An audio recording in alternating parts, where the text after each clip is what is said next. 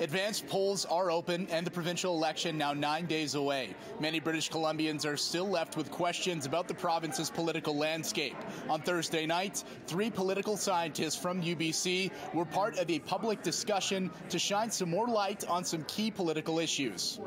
So this election matters, and so take some time to find out what the policy differences are between the leading parties, and if you don't like their answers, to take a look at the Green Party, but take that time and then go out and get it voting. Some of the key issues discussed included housing, health care, public safety, and the toxic drug crisis. Political scientist Stuart Prest has this advice for voters.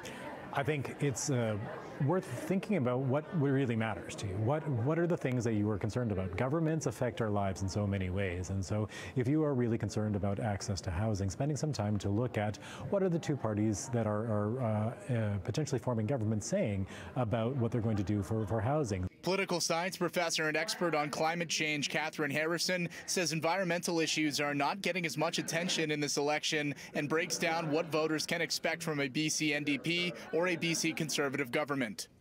The NDP policies, we're not on track to meet our 2030 target, but those policies can bend the curve and get us closer, whereas I would expect emissions to grow in the absence of those policies with more gas development, LNG, and also population growth under a Conservative government.